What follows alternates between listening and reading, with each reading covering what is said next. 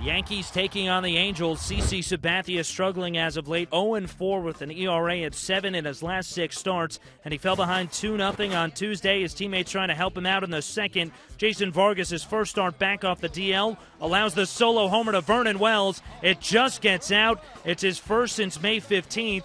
That makes it a 2-1 game. Top of the third, Mark Trumbo, who homered back in the first, is up with 2 men on. He hits a grounder to first. Lyle Overbay fields and throws over to Eduardo Nunez, and he misses the base. So everybody is safe. It's an error on Nunez. Take another look. His foot just misses the bag. So the bases are loaded, and the next batter is Chris Nelson. He draws the walk that pushes across J.B. Shuck, and the Angels take a 3-1 lead. It's a 3-2 game, bottom 5. Alfonso Soriano steps in with a man on. 1-1, hit in the air to deep left. That ball is high, it is far, it is gone. It is a 2-run home run for Alfonso Soriano to give the Yankees the lead. Who's sorry now? Alfonso Soriano, a happy one. I guess Vargas is sorry now. A 2-run blast. And the Yankees take a 4-3 lead. WCBS with the call, top 6. CC still on the mound, bases loaded with 1 out.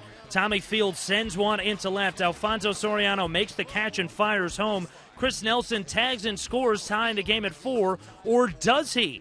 The Yankees will throw down to third base, and they get the out. It's an inning-ending double play. Take another look. It's close, but it looks like the Yankees may have caught a break that Nelson did not leave early. The umpire's call, however, stands. That ends the inning, and the Yankees are still on top.